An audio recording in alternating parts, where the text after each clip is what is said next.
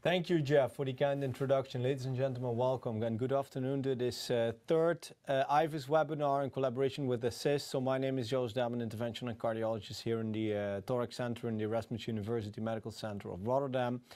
Hosting this webinar today, as usual, with my friend and colleague Jurgen Lichthart. And the focus of today will be on post-PCI optimization. So what we'll do is give you a brief introduction. So if you can pop up the slides. So the idea of this course is to do a step-by-step IVUS guided PCI tutorial with the ACIST HDI system along with the Kodama catheter. We are focusing on basic principles of image interpretation. We focus on procedural planning and we focus on post-PCI optimization. And the latter is exactly the topic that we intend to cover today. So the intention of these webinars is to be really practically oriented. So you will not see a lot of science. It will be mostly cases and reviews of patients that we've encountered in our routine practice.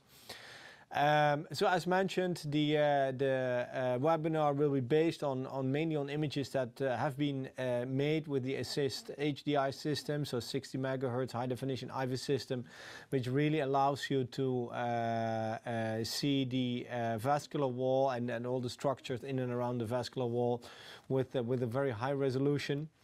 And as mentioned, the focus of today is on post-PCI optimization. And in order to introduce that, I just want to show you two slides.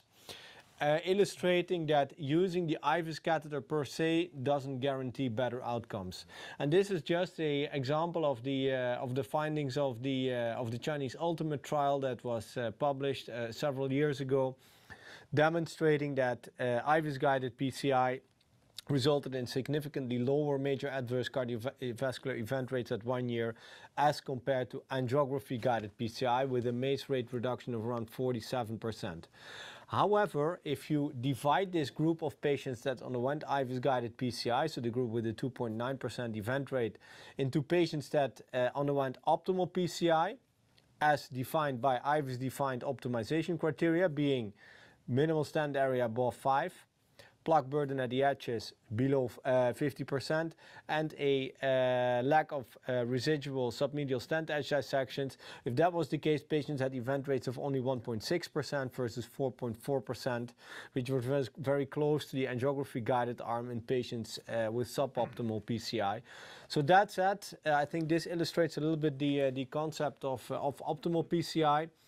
And it was actually very funny to see that in the New England just a few months ago when the Flavor trial was presented, IVUS versus FFR guided PCI, also in an Asian population, in this case Korean, identical event rates. But what was very interesting that they did the same sub-analysis in this study, in which they looked at patients in the IVUS guided PCI arm that finally ended up with optimal PCI versus suboptimal PCI. And again, also in this trial, a 1.5 absolute difference in event rates in those undergoing optimal versus suboptimal IVUS guided PCI. So as mentioned, focus of today on post-PCI imaging. And here just to briefly highlight the three key aspects of optimal PCI. So we look at expansion defined as a minimal stent area of 5 or higher, or at least 90% of the distal reference area. We look at stent edge dissections, relevant, so what do we call relevant? Length larger than 3 millimeters, and dissections involving the media, which can easily be interpreted both by IVUS as well as OCT. And this is perhaps the most important thing, because what we've learned is that in case there is a suboptimal IVUS guided PCI, that is mostly due not to stent edge dissections, not to underexpansion, but mostly due to geographic miss, meaning a plaque burden at the edges of the stent above 50%. And that is something that you will also see in the cases that we will present to you today. A very frequent finding. This is just an example. Distally, stent edge on the right, a minimal stent area of 11, so you would say, well, that is excellent. If you look at the panel on the left, you see a very healthy reference segment, but just at the frame, just distal to the stent edge, you see a plaque burden of 70%. So plaque burden is defined on a per frame basis. You calculate the area of the vessel, you calculate the area of the lumen, and that is a simple equation between lumen area divided by vessel area, and that the opposite of 100%. In this case, 4.8 divided by 16 is 30. 100 minus 30 is 70%. Here another example of a patient that underwent angiographically guided PCI. Distally, again, still plaque burden above 50%, whereas just a few millimeters distal the vessel would have been healthy. Here another example of a case with a distal stent edge ending in the middle of a plaque. Here a minimal stent area, only 2.6, so an underexpanded stent, but exactly due to landing in an area of what we call geographic miss, so any area with a lot of plaque, whereas only a few millimeters distal, the reference vessel segment would have been completely healthy. Edge dissections, Jürgen, I leave you the word to report a little bit on the details of what we call edge dissections. We present you a couple of cases as example. Yeah, that's just one moment. If you have the next slide, then a couple of. Yeah, we go back to the slides, and then maybe you can briefly comment on that. So what you see here is at the left part, we put it in motion. We have a distal edge dissection. So you see first the vessel outside the stent, and then you can appreciate around 7 o'clock that the plaque is loose from the wall and just at the edge of the stent. Now the idea is that we are always more concerned for distal edge dissections than for proximal. I will later explain you why. And because distal edge dissection tend to fill, that you have a submedial or subinterval filling, and so that can create a new stenosis or even a closure there. And especially the ones that you have at least more than 90 degrees, but then for more than 3 millimeters in length, those are the ones that you want to treat. And you see here the moving part on the left side, and you see the still frames of the same one you can appreciate in the middle. So you can see the dissection in the mid portion around 7 o'clock, and the colored bar in the right part that shows you the cavity which will be filled with blood. Then there are a couple of other examples that we found recently. We call this also submedial edge dissection. That means that the media is disrupted. The top one you can see also at 7 o'clock. You see that the media is coming in, and you see that also more distal. There's also a small hematoma that is indicated by the arrow on the top, the middle top one. The arrow is indicating the hematoma, so cavity behind the media filled with blood. The bottom one, that's a smaller vessel, and you can appreciate the stent that's coming in, but also there. And you see that that vessel there is normal. So it's not always in plaque that you find the edge dissections. Here you see it's a normal vessel, so that the intima and the media were loose from the adventitia due to the edge dissection, and also created a hematoma in there. And on the bottom, in the middle, you see the arrow indicating the part, the loose flap, and on the right is the edge, the stent edge. One more, then we also have proximal edge dissections. Also this one is a submedial edge dissection. However, if proximal edge dissection, the flap tends to be pushed against the wall by the blood flow, and so there you have less risk for later problems in there. It will cure, and yeah, what we always say, you can leave it there until. But if you have a loose flap that is waving to you like the Princess of Wales on a wedding day, then you want to stent this, because then you have later you have a risk of thrombosis in there. Okay. Yeah. So that's it. Before we go into the cases, one short note. So the idea of these webinars is to really keep it interactive.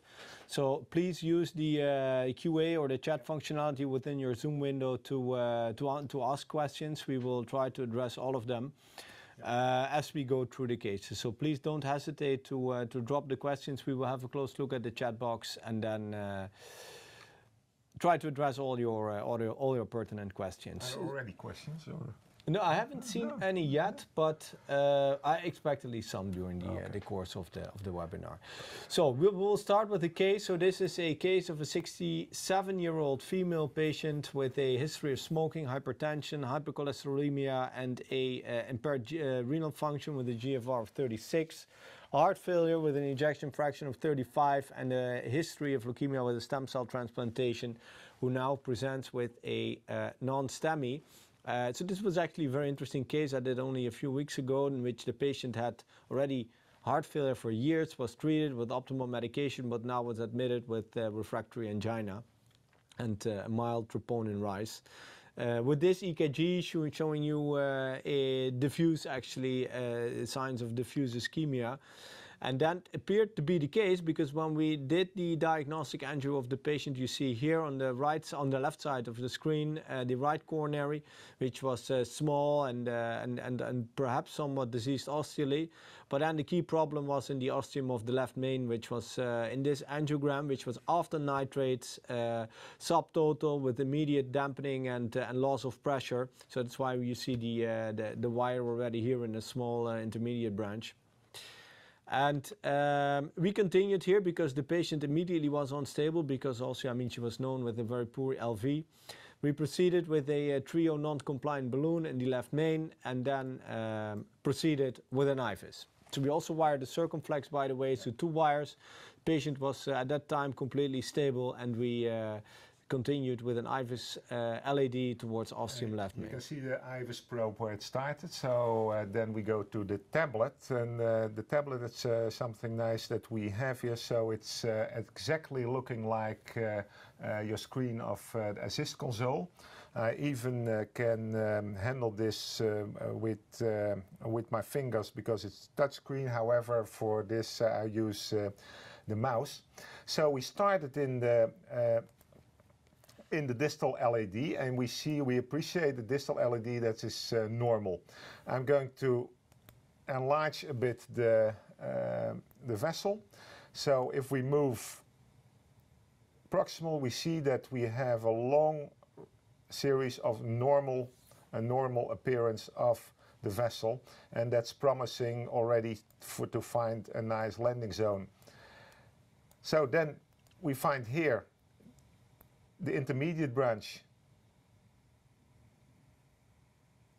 and the circumflex, and then we find here the minimal luminal area with a lot of plaque. We call this mixed plaque. There's not much calcium, but we see some fibrous and fibrofatty material in there. So I think that this, well, normally I say for placing a stent, the minimal luminal area is the least interesting part to measure. So for now, because we see now that we end up here in the aorta and we have a osteal lesion or significant and important lesion in the left main, so we have to stent the left main. So we have to stent it until the ostium. Now it's case to find a landing zone, and this is after. This is already after this 3.0 NC balloon, and you see there is some irregularity, but still the lumen is quite small. I think, Joost, that you want to go over the circumflex in this case. Yeah, so this was actually the interesting part, Jurgens, because I knew that the circumflex was dominant, and the circumflex was bigger in caliber as compared to the LAD. Simply because of the fact that the LAD had 2 large branches. So you have one intermediate and then one diagonal going off. So the landing zone of the stent, suppose we would like to stent from ostial left main to any LAD, that would be a huge discrepancy in caliber. And that is that was my first question when we did this pullback. So maybe you can show us what the caliber of the LAD is at the position where you would potentially land your stent. I would potentially go in here. And then if we measure the caliber, so I'm going to do an area. By the way, guys, if you measure areas, you get for free the dimensions. So then you only have to do one measurement for the biggest and the smallest dimension. So we see here an area of 5.3, but interesting is the caliber we have 2.35 millimeters, that's the smallest diameter in here, by 2.8. So if we round it up a little bit, then we come up by 3 around. Yeah, so that is indeed quite generous if you would go to 3, because and the but again, I mean 2.4 times 2.8. That is what we found in this healthy proximal LED. Yeah. And then the second question I had: how does the ostium of the LED look? And actually, the ostium of the LED looked actually healthy. Yeah. Do you agree, Jürgen? Yeah, I agree. And there is one thing, that there is a little bit distance between the intermediate branch that comes in here. Yeah. So you have actually a sort of second ostium in here. And that second ostium is not that healthy, because we see here that there is a calcification of at least 90 degrees. Yep. And then the question is, well, do you want to land in this ostium, or do you want to go over the intermediate branch and land in this ostium? That was the question, with the alternative of stenting into the circumflex. And if you go back to the case, maybe show the slide. Yeah, so we went, we did the pullback, and then we lost the slides. And here I decided to go into the circumflex. So the circumflex was completely healthy. If I'll go back quickly to the angio, you can see that the circumflex was, at least angiographically, completely healthy, and had a caliber of around 4 millimeters. So we went with stenting here with a 4018 stent from ostium left main into the circumflex, and then repeated the pullback. Okay, that's... And remember, the focus of today is on post-PCI optimization. And we have specific cases with specific potential problems that you will encounter. Obviously all open for debate, but this is just to share with you our thoughts on how IVUS could help you to guide your procedure. Yeah, and remember, guys, you see the second wire in the LED. And we first did the IVUS in the L6, so keep that in mind, because that's what I'm going to point you out one thing on that. So if we can go back to the tablet, then here we have the IVUS of the of the circumflex after the stent implantation. So, and you see also the circumflex is quite healthy, and indeed here, because we didn't do this. Oh, sorry, I was wrong. I had to go the next one. Well, now we're cooking with gas.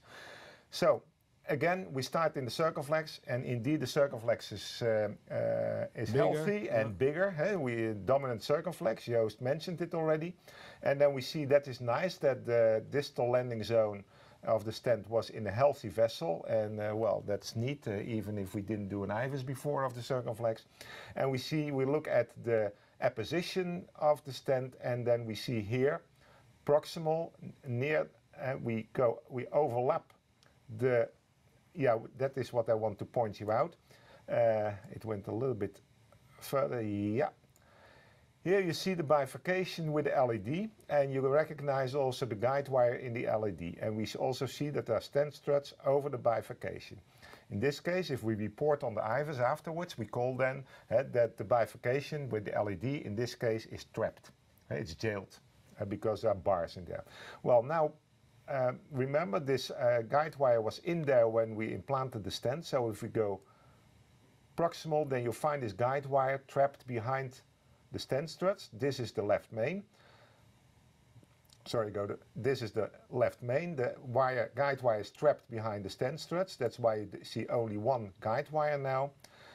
We have a little bit this, if it's so egg-shaped, I call it also underexpanded because of calcium, but that doesn't say anything about the minimal luminal area. And we see that the stent is now overlapping or protruding into the aorta. So in this case, we do not find any edge-sections, not on the proximal part, because we are protruding there. We check for an edge-section distal. Maybe we can also show the the longitudinal view that helps a little bit the audience to appreciate where in the vessel we are. There's this excellent. one. Yeah. And see here we are out, at the distal edge. Distal edge is normal, and in this case there is no edge section. Now the next step is to find, and that you do with your what we call the carpenter's eye, and the minimal luminal area in here, and you see that there's some calcium pushing against the IVUS or against the stent. Actually the stent tries to push the calcium away, but let's make here the minimal luminal area of the stent in the circumflex, and let's see, we're talking now about 7.8 square millimeters, that if we go for the optimal stent criteria, this is far beyond 5, so I think we can assume that on this part this stent placement is graduated. Yep. So, all right. Yeah. Yeah, so we proceeded here with a little bit of post-dilatation of the proximal part, but then we had this ostial LAD. And we knew this was a patient with a history of malignancy, a poor LV, and a higher risk of thromboembolic as well as bleeding complications. So we thought what to do with the ostium of the LAD. You see on the angio that maybe the ostium was a little bit hazy, so I didn't like it. So we repeated, we rewired the LAD, and then did an IVUS from the LAD. Now there we see what actually what happened. So we start again in the normal vessel that we already know, distal and mid LAD. So we go proximal. There is, well, this was our first intended landing zone. There is our intermediate branch. And here is the other ostium. And you see now that if you compare that, if you keep in mind the first one, that we see here the calcium, but we also see that the vessel is now compressed from the other side by the stent from the circumflex. Yeah. Exactly. So if we measure now here the minimal luminal area, and you see I use now the mouse, but in the cath lab you can use just very easily your fingers with this. So we have now 4.09 square millimeters, but it's sort of egg-shaped, it's very compressed in there, and for a large LAD I would say that this is borderline, but I think that I wouldn't be surprised if someone wants to treat this. Yeah, so this was obviously the clinical dilemma we had. There was a ostial lesion in the LAD. The IVUS demonstrated us, on the one hand, that the minimal luminal area was 4, which we know the likelihood that you will find a positive FFR with the MLA above 4 is close to 0. Second, there was already a very poor ejection fraction with an old anterior myocardial infarction in this patient. And third, and this is perhaps also very important, is that the IVUS showed you this was actually a plaque. This was not a high lipidemic thin cap fibroateroma. It's actually an eccentric plaque with superficial calcium, so which likely has a lower likelihood of causing plaque rupture in the near to longer term as compared to when this would have been a thin gap fibroateroma, or at least a highly lipidemic plaque with a thin cap. But given the borderline MLA, we decided to continue here with a just by opening the struts towards the LAD a little bit, did a kissing balloon with a 3.5 balloon semi-compliant into the CERG, a 3.0 balloon into the LAD, and then ended with a kissing also with the Magic Touch drug-coated balloon, just to increase the likelihood perhaps a little bit that this lesion would cause problems in the near future, and then ended up with a final IVUS. And maybe that is the last pullback of this case. Correct, that we can show you. So then we start again in the proximal LAD close to the intermediate branch. We appreciate some fibrofatty plaque in here. So if we move proximal, then we see the intermediate branch, and then here we have the spot where we had this 4 square millimeter lumen, and we can appreciate here the stent coming from the circumflex, but let's measure this to see what the drug-eluting balloon did. And you see that the calcium didn't move much, but the part that had, oh yeah, sorry, I make one, I was not that very, we have to be playing honest, of course, because this was too big. So we're going from here, so you see a couple of stent struts there from the circumflex. So now we're measuring, and you see that now we have more than 1 square millimeter we gained, and you see that the calcium is still in shape, but this part gave way, was the least resistance, and there was room for indeed that it was possible to improve this. Yeah. And then still we have, I think we still have, no, and also with a kissing balloon, that's also important. Look at this. Now we have, instead of the stent struts in front, we have now an open connection Carina. With the carina, an open carina. Yep. Yep. So yeah, in this case, the IVUS I think helped us to minimize the procedure by refraining from doing a left main bifurcation stenting approach, which at least from my perspective would not necessarily yield better outcomes. There is one question, Jurgen. There is a question from somebody online saying that we are looking minimal stent area above 5.5 for a 4 millimeter stent. Will it be the same for vessel stent size of 2.75? That's a very good question, and I think that actually I wanted to address a bit this because just like in normal life, one size fits all doesn't exist. So with a small vessel if you have a small vessel there, then the 5 square millimeters you will not reach, but then you're going to check for your distal reference. And then you want to have your minimal luminal area in that stent at least 90% of your distal reference in there. And that helps you with the optimization, because of course in small vessels you never reach the 5 square millimeters.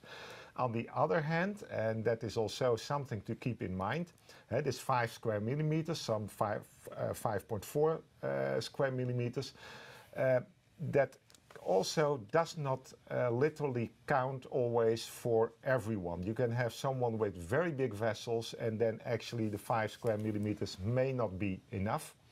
And that is also that you can check if you're not sure also about the distal reference. And remember that the studies are done in Asian countries, so that in general they have smaller vessels. But also look at the vessels, look at the person that you're treating, how big are the vessels, and sometimes even if you're above already the 5 square millimeters, maybe you need to post-dilate anyway to get it a bit more in shape with the actual size of the vessel. It works two ways. Small vessel, then you never reach it, accept it. Big vessel, then you can have a question mark, well, is the 5 square millimeter or the 5.5 square millimeter, is that enough? So so optimal stent implantation is also a dynamic stuff. Hey, you look at the situation and then you act accordingly, isn't it, Joost? I totally agree, and I would give you 2 recommendations. One is these figures, 5 or 5.5 and the 90% are derivatives from studies based on Asian patients, telling you that if you reach at least 5 or 5.5 or a expansion more than 90% of the different reference area, the likelihood that this patient will come back is extremely low. So according to Flavor, for instance, 1.4% in a 2-year time frame. Well, so that is a comment number 1. Comment number 2 is, you're completely right. The nominal stent area of a 3.5 millimeter stent would be 9.6 millimeters, whereas a 4.0 stent has if the stent would be expanded in vitro, would have an area of 13. Yeah. So if you have a minimal stent area of 6 and a 4.0 stent, you could say, well, 6 is well above 5. Yeah. But you could also say it's only 50% of the intended expansion area. So always keep thinking. And the third maybe important comment is always keep in mind the plaque burden at the distal reference. If the distal reference is diseased, and if you just implanted a 4.0 stent, has a 5 millimeter minimal stent area, and the distal lumen area or minimal lumen area in the edge is around 4, you would say, well, this is perfect. It's above 5. The stent has an expansion of 110%. But imagine that this MLA of 4 in a disease-healthy plaque should not count. Yeah. The reference segment area that you use as a reference for your expansion limit should be healthy. Yeah. If it's not healthy, and we'll show you a couple of examples for this, the expansion figure actually is very relative. Yeah. So I hope that clarifies things, and then we'll proceed to case number 2. Just for a moment, then I will have to open this one. So case number 2 is a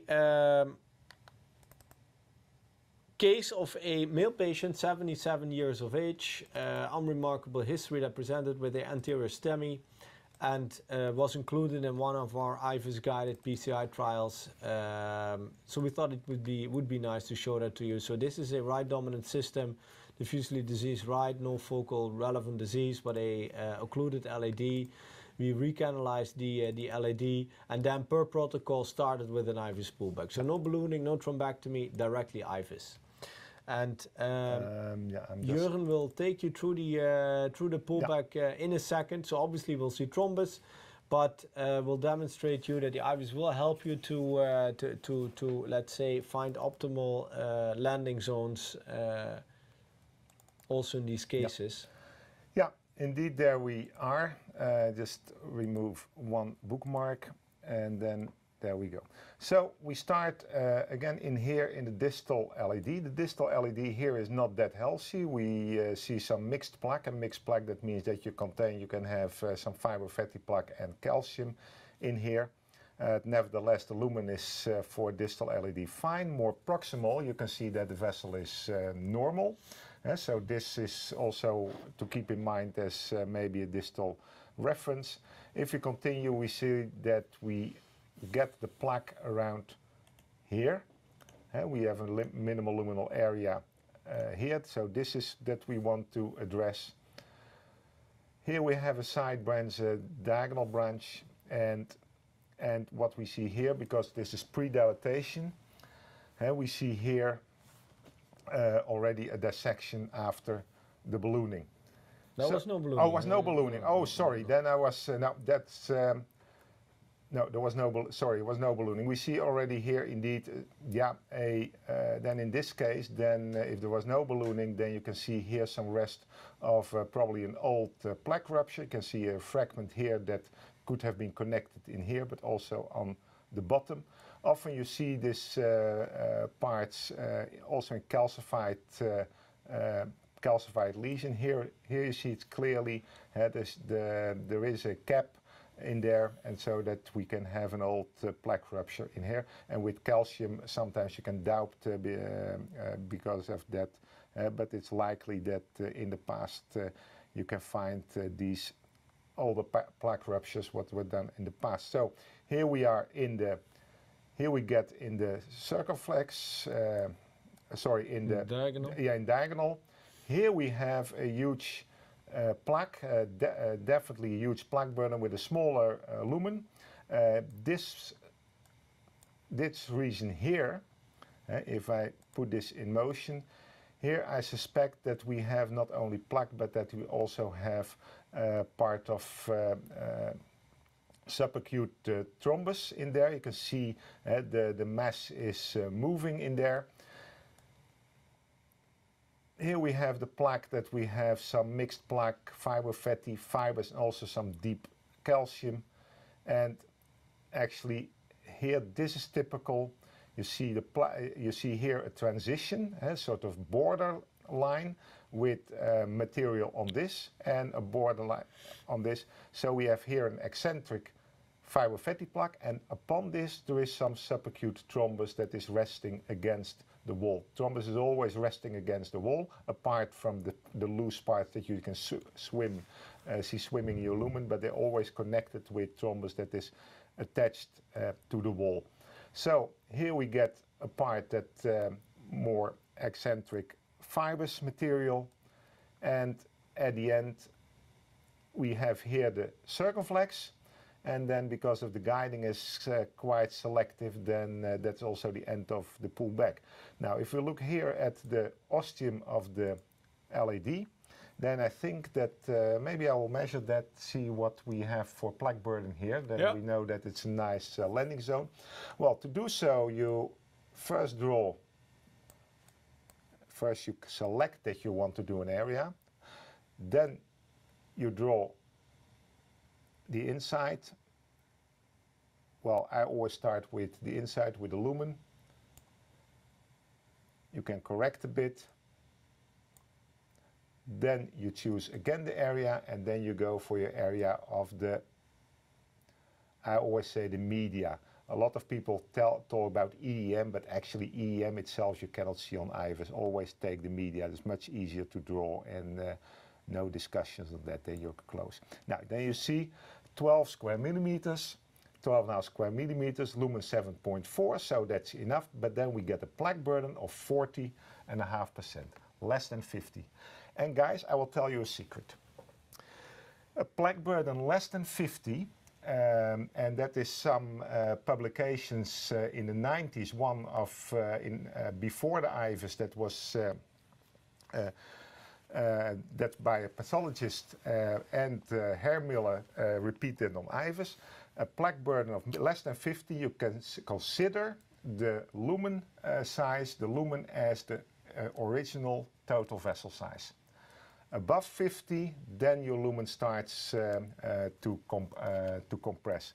So it's not always, and I'm always very advise against that, never make a stent size based on media to media, because you have to take into account the positive remodeling. But if you have, in this case, then a plaque burden less than 50, then you can consider your lumen size as the size of the original vessel, and that helps you with sizing your stent. So I think we have here a good landing zone, Joost. Yeah, that was indeed the intention, I think, of the operator here, to land the stent here at the proximal part, and thereby avoid stenting the ostium of the circumflex and the left main. And that's also exactly how this case proceeded. So if we go back to the slides, I can show you the angios. So after the IVUS, stenting with a 27538 and a 3.5 non-compliant balloon. So we didn't show you the length sizing, but I think that in this case is probably the easier thing to do.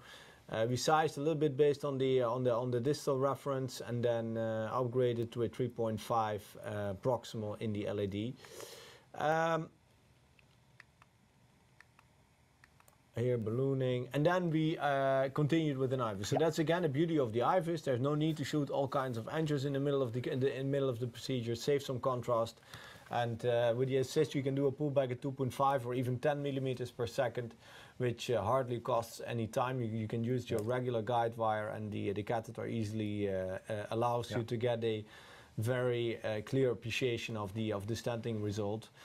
Pullback starts again, and this is crucial. Always start the pullback in a healthy reference segment, because only then you will be able to find reference areas to land your stent and do proper length measurements, or do proper assessment of the distal stent edge. So don't start the pullback in the middle of the stent, because that will preclude any assessment of the distal edge.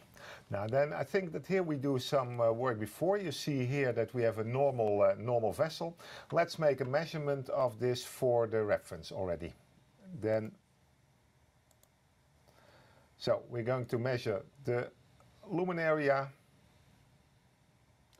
So expansion reference is based on a lumen area, not on a vessel area. So you draw the lumen. That is important. So in this case, distal reference lumen area 5.6. Yeah, keep that in mind. We can go back because automatically there is a bookmark made. So we can also. Now then we see the stent there. So far so good. It lands in some plaque. No worries. But then here already, distal already, then I see that the stent here is a post, but there is a lot of material behind that maybe can be stretched. I see here a minimal luminal stent area, so let's make a calculation in here. Remember, this was a 275 stent. 275, yeah, indeed. So I make this calculation, and then we have a luminate 3.5, 2 by 2.1.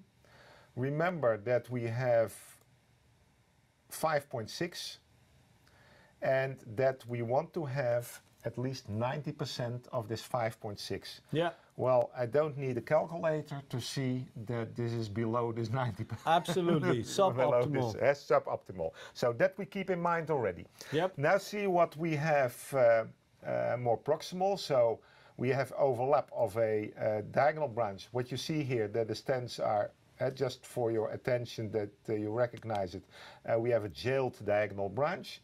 You can choose to open that or not, but this is how it looks. And you see also here that there is a lot of room behind the stent, and a lot of room not calcified or only fibers, but also softer tissue. So a softer tissue gives way. So there is room for improvement in here. And you see here that after the plug, then if there's less plug, that this stent here is well opposed and deployed. Yeah. You see here indeed the effect of the post-dilatation in the proximal part, so it actually does work. Yeah, that does work, and that only the distal part didn't get its share yet. So again here a lot of plug behind the stent, but we saw already the minimal luminal area, and then we are outside the stent. And now it's interesting, because you remember the plug burden before 40%, and that would be our ideal landing zone. Now let's measure here where we have the plug burden within 5 millimeters. We always try to keep within 5 millimeters distance of the stent. Let's see what we're dealing here with. So we're going for the lumen. And we're going for the media.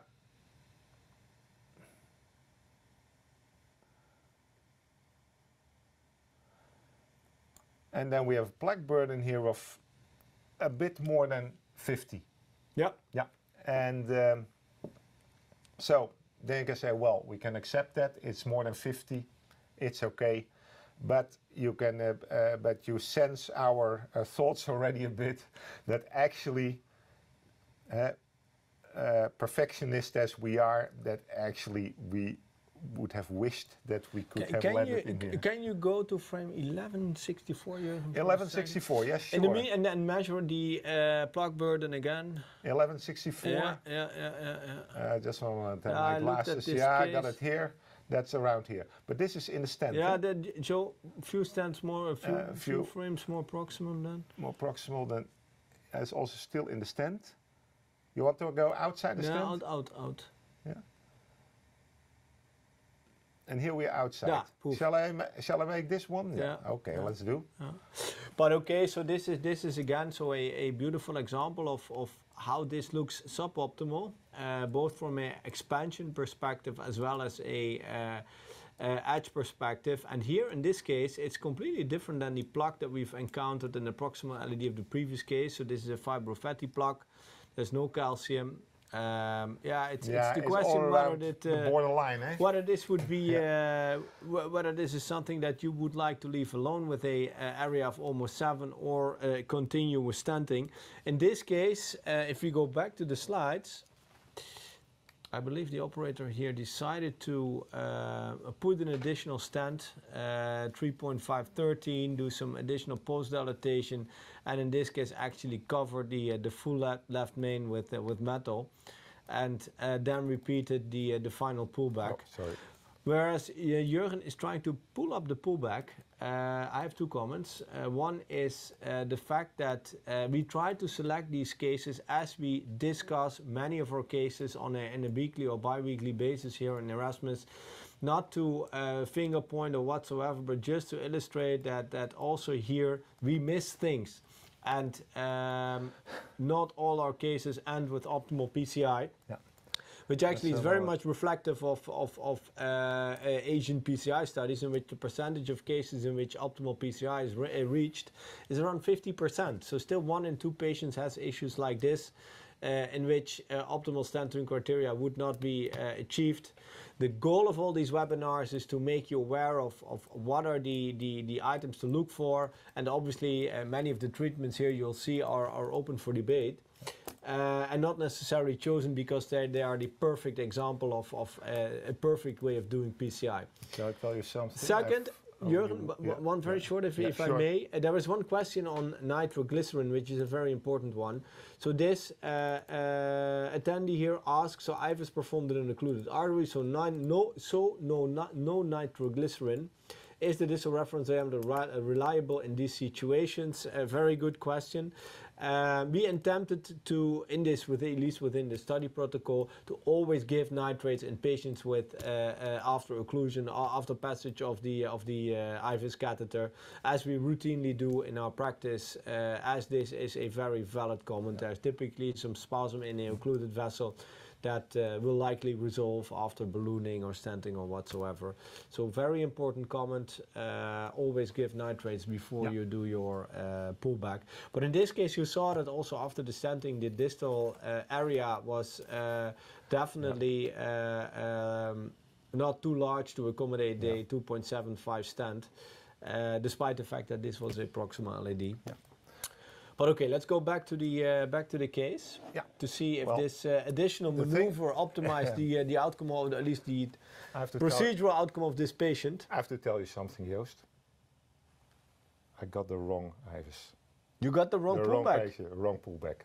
Oei. That was there were 2 different numbers. One was 241 and I need to have 421. I have the correct one. Anyway, so I don't see any problem. I think the key thing was to bring this up to discussion. So distal under expansion, no additional balloon dilatation performed. Whereas this would have been likely better to improve stent expansion. And on the other hand, the proximal edge, and in this case underwent additional stenting. But that is obviously something open for debate. It looks very much the same. But we have another case in which we will show you a similar problem. So this is case number 3, in which we present to you a 74-year-old male patient with a history of smoking, hypertension, hypercholesterolemia, diabetes, and renal insufficiency. Peripheral vascular disease, now presenting with stable angina. This patient had a right that was okay, but a LAD, and that's the focus for today, with a tandem lesion in the proximal part, tight lesion just at the level of the septal branch, and in the mid LAD at the level of a small diagonal branch, also a subtotal lesion. In this case, this patient went routine, or perhaps not routine, but at least angio-guided PCI with pre-dilatation and then stenting with a 3.5 26 millimeter stent proximally and a 2.5 15 millimeter stent distally. 2.5, 3.5, 2.5 distally. And then this patient underwent a post-PCI FFR assessment, which appeared to be 0.77. You see that the stents are nicely expanded, edges look good on the angiogram, perhaps a little bit of disease proximal, perhaps a little bit of disease very distal to the distal stent. But in this case, the operator here decided to proceed with IVUS in order to get a better appreciation of the stenting result and the rationale for the FFR of 0.77, that after putting in 2 stents was for sure not really rewarding. Well, Rakesh, then we need now, perfect. Well, in this case, I show you the IVUS with our DICOM viewer, because this was just before it was possible to copy raw files into the tablet. So we don't have the tablet, but nevertheless, I think that you will appreciate the situation there. So we start in the distal LAD, and it's not completely healthy, as you can see. And here we have a healthy part, and the healthy part, indeed, there was the distal, comes soon the distal stent. See, here's the distal stent. There is some plaque in there, but you can see you don't need a calculator to see that this will be less than 50 percent plaque burden. This is the distal stent. Could have been a little bit, it looks a little bit underexpanded here. But it's actually the exact same thing. So again, you see a stent landing in a plaque. Yeah. So the stent, and if you would measure the area distally before the, just at the level of the distal edge. I will do.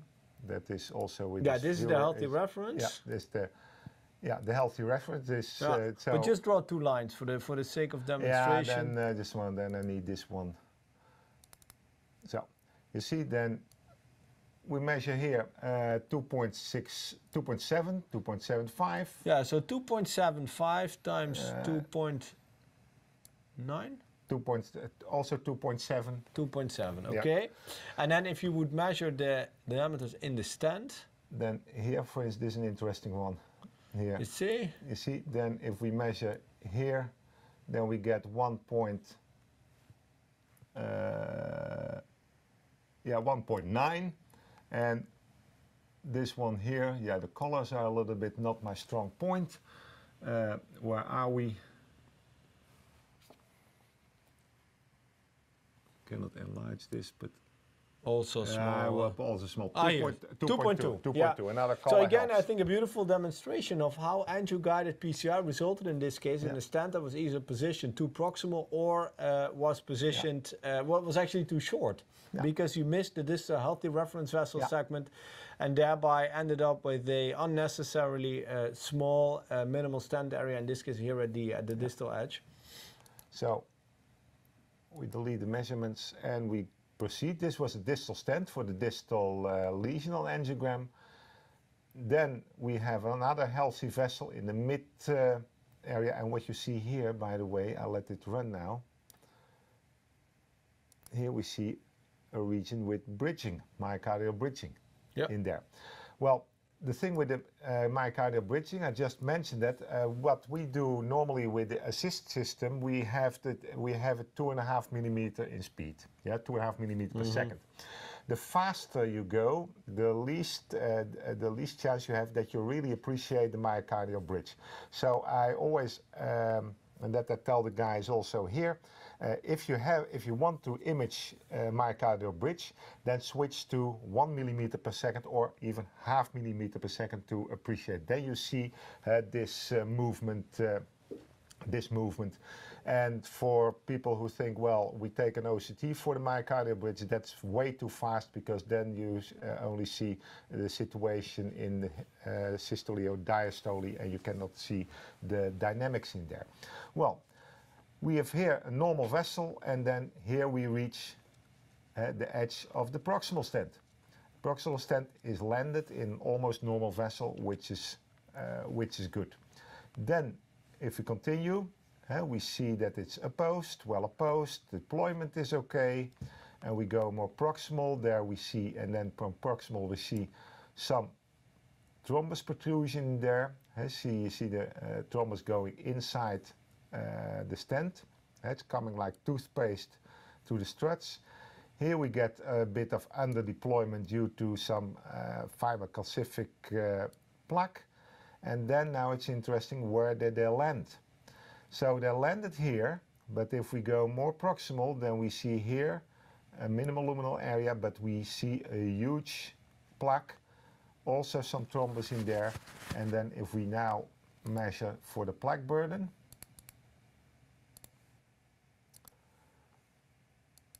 then of course we want to have an area.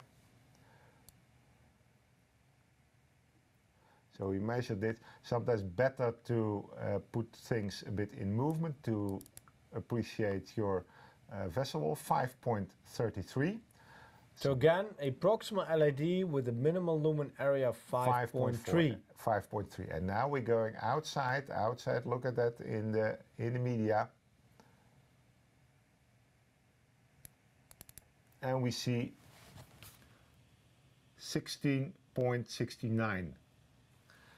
Well, I think that also here we do not need a calculator to see that it's far above the 50% plaque burden. This is also more than almost 70% plaque burden. Yeah. But again, a minimal lumen area of 5.3, but a plaque that looks completely different. So the plaque here doesn't look nice and stable with some fibrous tissue or a cap of calcium. This is rather thrombotic than very stable and calcified. But again, so this is just routine practice. So if we go back to the case, we'll show you what happened in this case.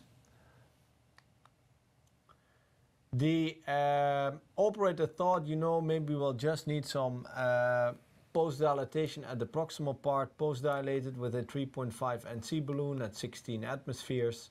Repeated the FFR and actually discovered that the FFR went down from 0.77 to 0.75. That's what you don't want. That's what you don't want, but then thought, you know what, all the rest looks nice and open. The MLA of the ostium of the LAD is 5.3, so we'll call it a day. And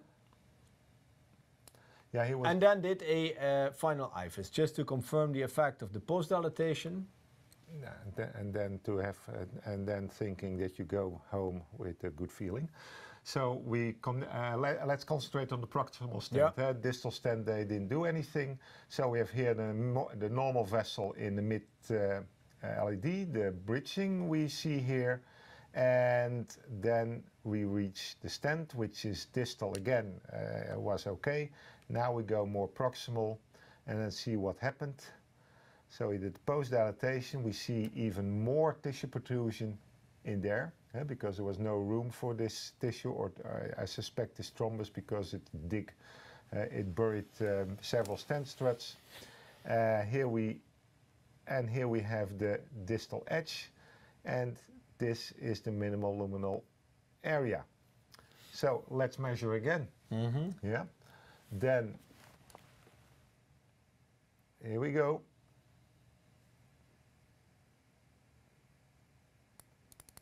Lumen 4.39. It decreased a bit. 4.39, but still above 4.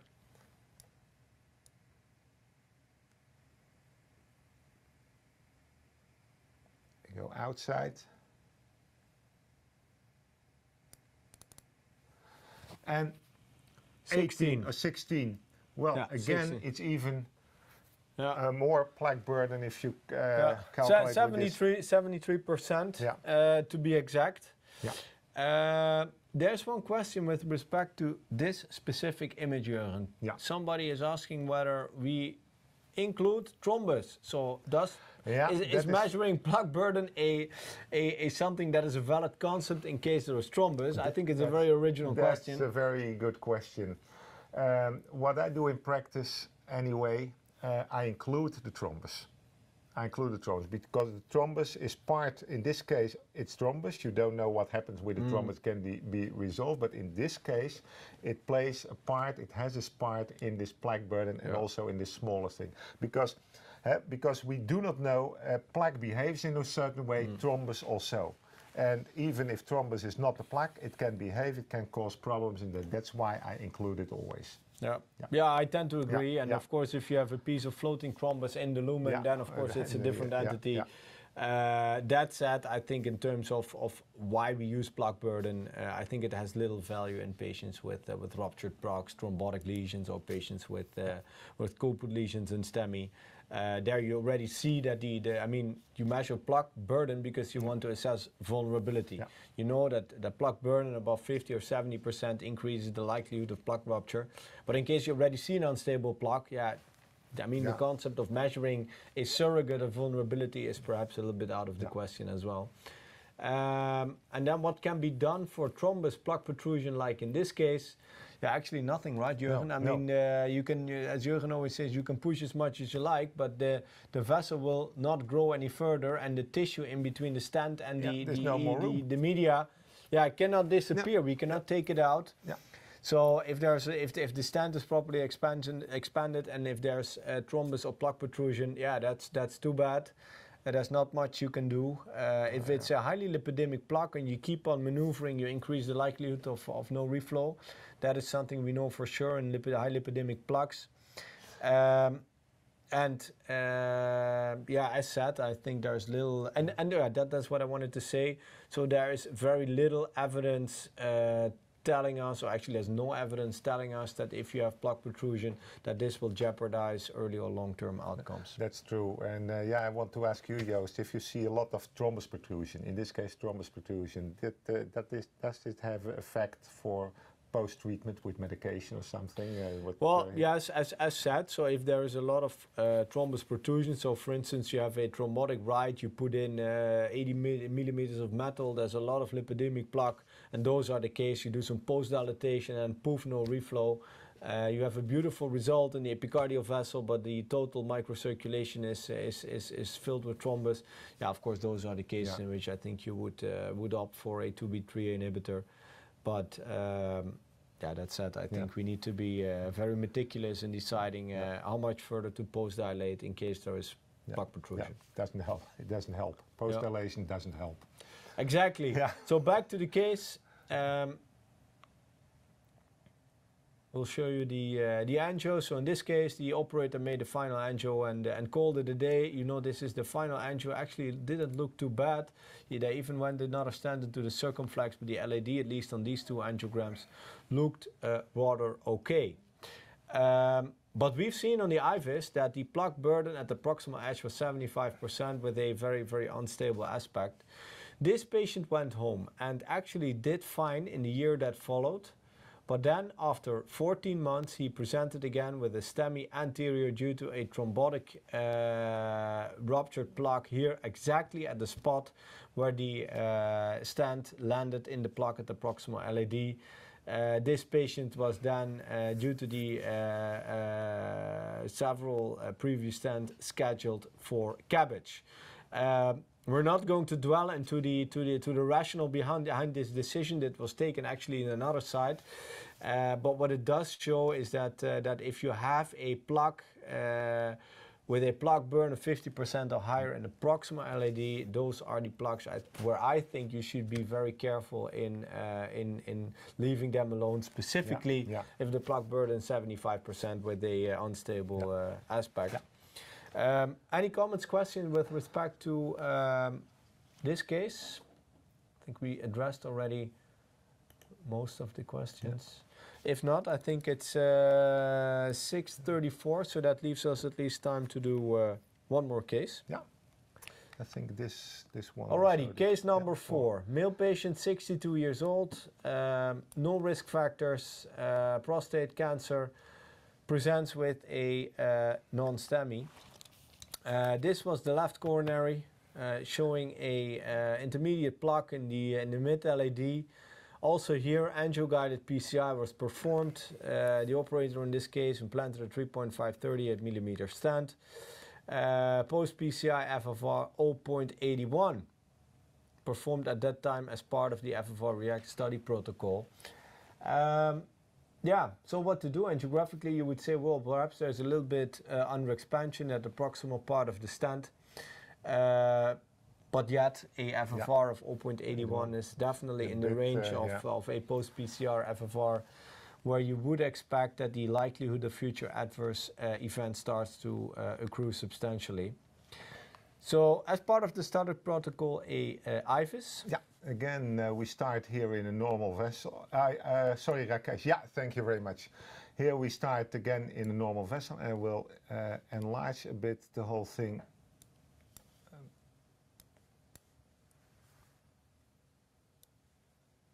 For you, there it is. So we start in a normal vessel, and we continue in a normal vessel, and there we have the stent, and the stent, the distal landing zone, came in the normal vessel. So no edge sections. Continue, we see a nice round lumen, the struts are well opposed, but here I see, here I have a bit of question that maybe you could have done something, a little bit more post-dilatation for the under expansion. I see still a lot of plaque behind the stent struts, but the apposition and deployment is okay, and then here, what we see here at the landing zone, we have a small, very small side branch coming here, that may give you a false impression of a edge section, but it's just the small side branch that's coming in. And proximal, we have here a certain plaque burden, and the plaque burden gets, just check, it's getting even worse, more proximal. Let's see first, just outside the stent. We have here the stent, here we have the plaque burden, and actually, let's make a measurement in here to see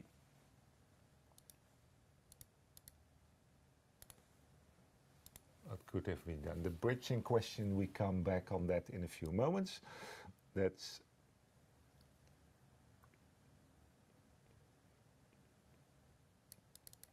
.84. Yeah. So remember a 3.5 stent. So the optimal stent expansion area would have been 9.6. Yeah.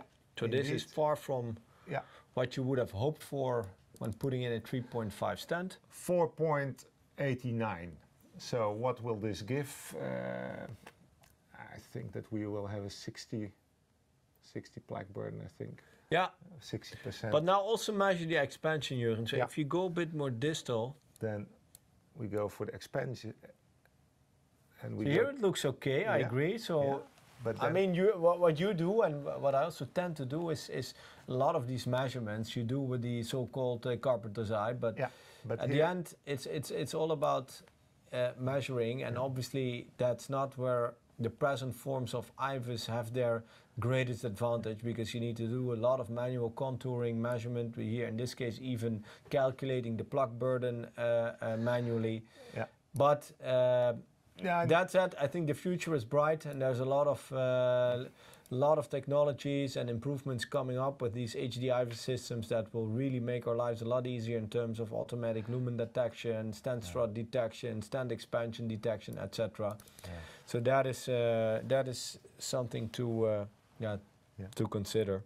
Yeah, and don't forget, this is a DICOM viewer with this limitations there. Yep. So 5.6. 5.6. Distal reference area was. Yeah. And now we go to distal reference area, and then we talk about here. And this is very. I keep these lines a bit for a while for 5.6, so you can compare. So we go to the second one. So this is the normal vessel, this is a lumen, and we have 7.9. Yeah. Well, again, so this is an interesting one. So this is a case with a 3.5 stent that reaches around 50% of its nominal expansion area. It has a minimal stent area above 5.5. So with that, you already reach the criteria for optimal stenting. But if you look at the stent expansion, this is in the range of 70 to 80%. So I think in these cases you need to use your common sense as well and think, well, in this case it would be the price of doing a post-dilatation and bring up this MLA of 5.5 to what is it, 7 or 8 could potentially further decrease the likelihood of stent failure in this case. Anyway, the operator also interpreted these findings and then proceeded. So if we can go back to the case and close the IVUS, we see that in this case the operator at least agreed with my common sense and post-dilated with 3.5 NC balloon, 20 atmospheres, did that also proximal in the stent even twice, and then repeated the FFR and measured again a post-PCI of 0.82. And this is actually interesting because I'll show you again the angio, although this was before the optimization. You see, this is not a case of diffuse disease. Many people always say if you have low post-PCI FFR, it's diffuse disease. Well, in this case, at least angiographically, and also if you look at the distal segments on the IVUS, this is not diffuse disease. This is, you tell me. It's maybe you know the answer, but not in all cases you can find a proper answer to the question. I mean, we measured the MLA in the proximal LED was well above 5. The minimal stent area was well above 5. We do post-dilatation in this case, 3.5 balloon, 3 different locations, and then still end up with a FFR of 0.82. But then we repeated the IVUS again. Look at that. Yeah, Kees, can you switch to the laptop? Yeah, thank you. Here we go again. Here's the normal vessel. Here's a stent. And I'm going slow now, and then you see that with the carpenter's eye, we Not reach much a point, happened, not much happened in the lumen, and actually I think it's even decreased. I just have to go in here, this part here. Now let's do a measurement. And what I also like on discussing and looking at all these cases is that what you can see here, and I think Jürgen would agree, is that there is no calcium. No, absolutely This not. is completely fibrotic plaque. So what we see here is we implant a 3.5 stent, end up with a minimal stent area, in this case of 5.4, which is again 40–50% of what you would have expected. There is a lot of recoil because of this fibrotic tissue. And obviously this is very hypothetical, but these are cases in which, I mean, of course it's all in retrospect, would have potentially yielded some additional area with a cutting or scoring balloon. But obviously there's no evidence whatsoever to support this statement. But it is interesting that under-expansion is not necessarily due to concentric rings of calcium. Certainly not indeed. So 5.15? 5.15 even, okay, good. So that is virtually the same as post-dilatation. Yeah, it didn't do but then much. look at the proximal edge. Now, there we go. I will just to see if the operator in this case did not miss anything at the edge. There's no need to remeasure.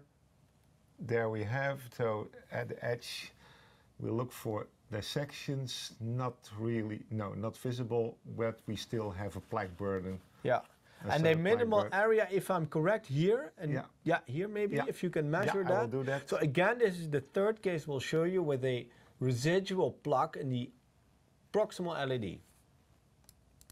In this case, minimal 5.87.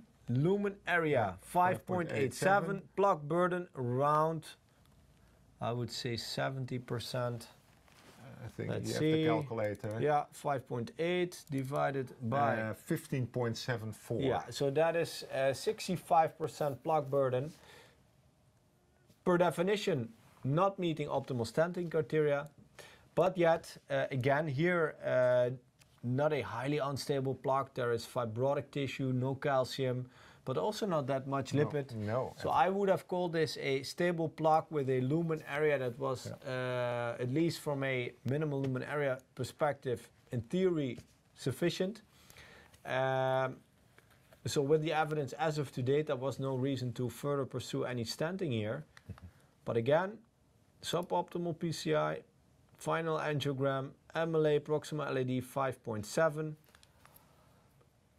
What happens? This patient comes back 13 months later, presents with a non-STEMI, mild troponin rise. Remember, post-PCI FFR in the LED 0.83. In this case, repeated, FFR 0.74. So clear, likely progression of the plaque at the proximal LED. And because of the fact this was a non-STEMI, the operator in this case also did a OCT. And I don't have the OCT. We don't have the OCT. Well, so that doesn't matter. I think it's just for the sake of demonstration. Plaque burden above 50%. Also in this case, clear progression of disease. MLA here decreased now from 5.2 to 3.2.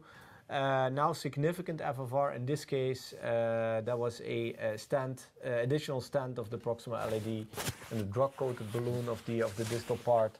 And with that, the patient was sent home. 15 minutes left. Do we do a last case? We can do a last case. We can also address the question about IVUS and bridging. And bridging. Is there any IVUS criterion for bridging? Now, then first of all is to start with recognizing bridging, and that often starts already on suspicion on your angiogram. And if you want to view that with your IVUS, then choose a lower pullback speed, preferably for me 0.5 millimeter per second. Then you see the real dynamics in there. Well, normally, if the bridging that we demonstrated in one case ago, this bridging will not give any problems. Once tested that by drawing the lumen area during this heart cycle, and what you got if you made a graph of that is an exact copy of your aortic pressure, including the valve notch in there. So that didn't do anything. However, there are also ways of bridging that can do some harm, and that gives complaints.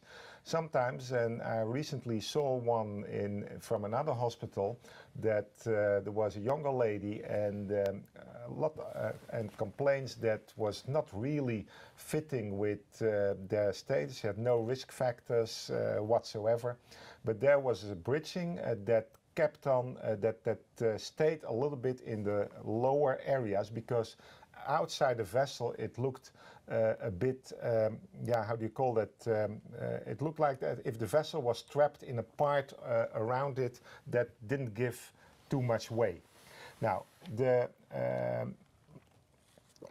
importance of bridging, that is, you can view it with IVUS, but I think you need to measure that with FFR, CFR, IMR, or DPR in that. And then, of course, with the complaints of the patient to detect what to do. And often then, you know that there is a surgical way to treat that. And well, with stents, it's not always a success, I think, or what? Yeah. No, that's true. I mean, it's always a dilemma. I mean, the likelihood you see bridging is 10 to 20%, so it's a very frequent phenomenon. Yeah. Looking at that in IVUS, you always see a systolic and diastolic movement in each picture. Yes.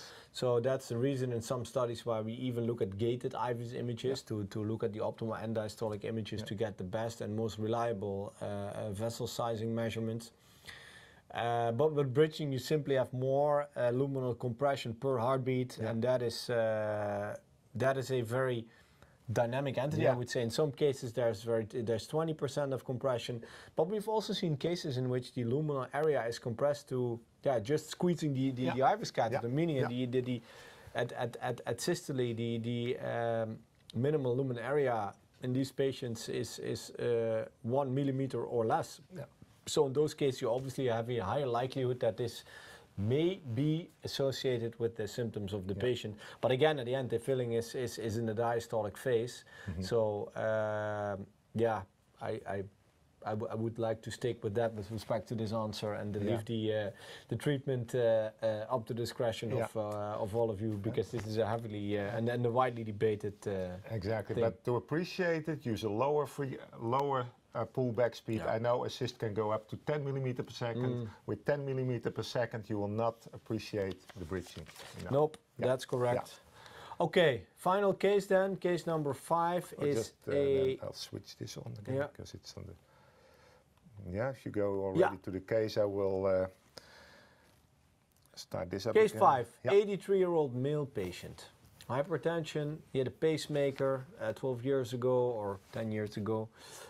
Progressive angina, and he now comes in for a PCI of the LAD and then a circumflex. And Jurgen, if I'm correct, we'll focus on the LAD today. Correct. So that was a CT of the right, as you can appreciate, and a nasty lesion in the mid part of the LAD. A little bit of, let's say a subtotal lesion, or maybe some aneurysmatic dilatation just distal, just before the diagonal branch.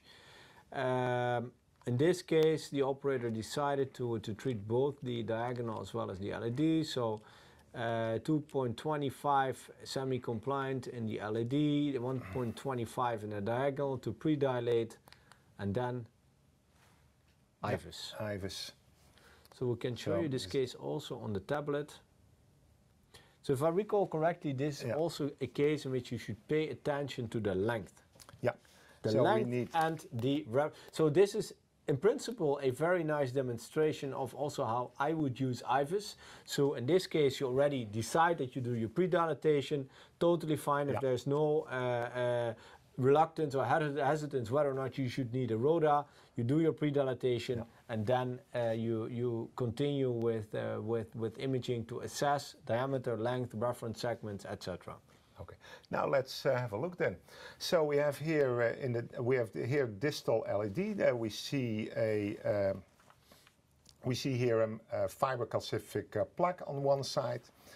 If we continue, then a short spot. Well, this could be a nice reference then for to give an idea about the distal reference, which is normal. But then we get the diffusely diseased vessel, merely calcified, and here we have the minimal luminal area in fibrocalcific plaque, and we have here almost 360 degrees, a bit less, of superficial calcium, almost a napkin ring. And you can see that already the pre-dilatation did some work. There is some crack in there. More proximal, also here we have really a nice, yeah, for the patient not so nice, as 360 degrees napkin ring with a small lumen. Yeah, this is interesting, Yeah. Jurgen. Yeah. So I mean, this is something I keep learning every time I see these cases. And if you look here, there's two things to say. One is, you're right, there's almost 360 degrees of calcium, but there's more. There's also, if you look at 2 o'clock, and if you go back and maybe keep the frame for a second. This one, yeah. So if you look at 2, 3 o'clock, there is some signal penetration. Yeah, absolutely here. Yes. Yeah, and also at 6 o'clock, you see likely some tissue, some signal penetration. So I would not be surprised if this is not a napkin ring. There is some areas within this plaque that will probably yield with some more aggressive pre-dilatation. So again, this was just a 2.5 semi-compliant balloon. I would bet that this lesion would grow, or let's say this minimal luminal area would significantly increase after decent non-compliant balloon pre-dilatation. But just that with respect to how IVUS can help you to guide lesion preparation in terms of calcium. All right. We have 3 pullbacks, so this I think was the first pullback. And for the operator in this case, this was sufficient because he was more interested in the calcium and decided in this case that this, let's say almost concentric ring of calcium with, and that was also something we didn't show you, there were virtually no reverberations. So that is a indicator that this calcium is likely thick. And that drove the operator in this case to decide to proceed with a shockwave balloon. So if we go back to the case, shockwave, trio balloon, 1-to-1 sized, 80 pulses, and then we repeated the IVUS. Just one moment. Otherwise I give too much away. So there we go again. Now we start in this short normal region. We reach the calcified region, and then what you see here is that this then I'm getting always a little bit sad because what you see here, that's a sign that the IVUS catheter was not prepared well enough. That means there's a small drop of air between the probe and the outside of the catheter. So then you lose the signal, and we always find with Murphy's law, it's always on the spot what you wanted to see. Anyway, in here we were a little bit more in luck. Then here we see the part where the shock wave clearly improved the lumen. Improved the lumen in there. You can see some healthy vessel wall at between 6 and 8 o'clock. So that's interesting. So the calcium really crack in here. Was really cracked. And clearly more than with the initial semi-compliant balloon. And that is the proximal. Jurgen, can you maybe do some length measurements? Because this is the pullback that you would use for the length. Then I would, I think this would be a nice landing zone. So here is nice, so we look for an area where the lumen is big and the plaque burn is less than 50%. So I start here. Oh, sorry, I start here. And then we go back. This is what we want to to check yeah, to go include. all the way distal, maybe can to go 28. all the way, yeah, I think I would so. go to 28. I think that we already, oh sorry, yeah, I need this one. Sometimes the tablet is a bit, yeah, the there tablet we is go. not your best friend, huh? It's not my best friend, but not yet. not yet.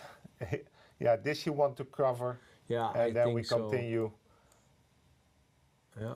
Yeah, we continue. I'm going to do with the fingers now because that is, yeah, there we go. This we want to, yeah, let's go to this normal part. Yeah. I think this is the part that you Yeah. want to land in.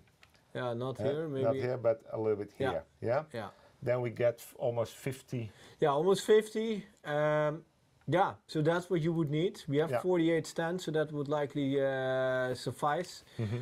But yeah, proper measurement. I mean, of course, you could cheat a little bit by taking off 1 millimeter on both sides. But yeah, this is highly likely what you would need. So if Yeah. you go back to the case, oops, we can see that the operator here proceeded with a trio 38. Mm-hmm. Post-dilated with a trio non-compliant balloon and had a very nice angiographic result. We have to Yeah. say angiographic, good result. Diagonals diffusely diseased but small. TIMI3 flow, so I could understand that there was no reason to continue with the diagonals. Yeah. But what was also nice is that the IVUS was repeated. Yeah. And that is the final IVUS we're Yeah. going to show you today. So we'll take you again. Distal stand edge. Distal reference looks beautiful. Yeah, this is a reference. Here I would have expected the stent in. Mm-hmm. It's not there. And you see it's more proximal in a lesion there. Just for the time, I will measure a bit the diameter. Yeah, trio stand 2.6. 2.6.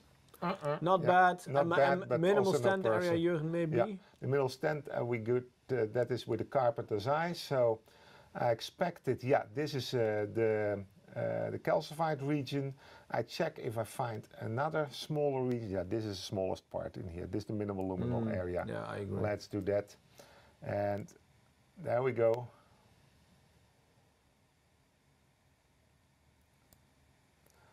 Four point 3. 4.3. Yeah. That's less than 5, huh? That's less than that's 5 less than in a 5. proximal LED, whereas the distal reference area in this case is, if you go back, There we go. In here.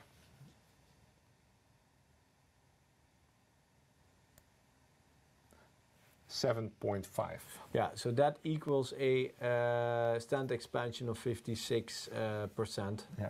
And that is clearly suboptimal. So also in this case, a stand that was at least distally too short and did not land in a healthy reference segment. So this stand per definition, without measuring all the rest, would not qualify for a stand that meets the optimal IVUS criteria for stenting. Yeah, But then we scroll through the pullback. You see here the side of the severe calcification. Yeah. The area is actually decent. Yeah. And the And then proximal, we see the exact same thing, right? Yeah. We see the stand landing in the middle of the plaque. Yeah. Here is, and you see it's landing actually at the bifurcation of a diagonal and a septal branch in here. Yeah. And then outside here we have, plaque, a lot of plaque. I think, it's made a bit difficult due to the calcium in there to draw, but let's go in here. Actually, this would be, from my point of view, a more friendly part to land in, but probably he would reach that if he would take the 48. Yep. In this case. Yeah. So again, we thought a nice demonstration on how you can be fooled by the angio. The angio looked actually excellent and would have yielded a round of applause when we would have done this as a live case. But with the IVUS, you clearly see that with picking the stand of the exact same price that would have been 6 or 8 millimeters longer in this case, would have allowed you to stand from healthy to healthy and highly likely decrease the likelihood of future adverse cardiovascular events. So that's it. That's what we wanted to show that's today. what I wanted to show. Any final comments, Jurgen? Yeah, no, well, it's healthy to healthy, but try to at least to be less than 50% plaque burden. That was the message of today. The the red line throughout the 5 cases that we've showed you, try to find optimal landing zones. Yeah. Obviously not possible in case of diffuse disease, but in most cases, as also shown you today, you will be able to find healthy reference segments. And take your time to look at your IVUS. You see, that's sometimes people want to run and run and run. And then, what I always advise, and that is, this is a trolley on a cart, but if you have integrated system, don't stand because that is not a nice way. You have back pain, you're in pain in the neck to look at that, but go behind in the control room and sit down and take your time to make your measurements. You see, that's the idea, because nobody is running after you, and nobody is happy if your patients come back because you didn't take the time for the measurements. Yeah, I totally agree. That said, we thank you. We'll keep you posted also on behalf of ACIST for future webinars. The plan is to keep on doing these series. Don't hesitate to reach out to any of us in case of any further questions. Don't hesitate to reach out to your ACIST staff that might visit you in the hospital. And just as a friendly reminder, all these webinars are also available for offline review on YouTube. Yeah. Thank you, enjoy the evening, and we look forward to seeing you again. Okay, thank you.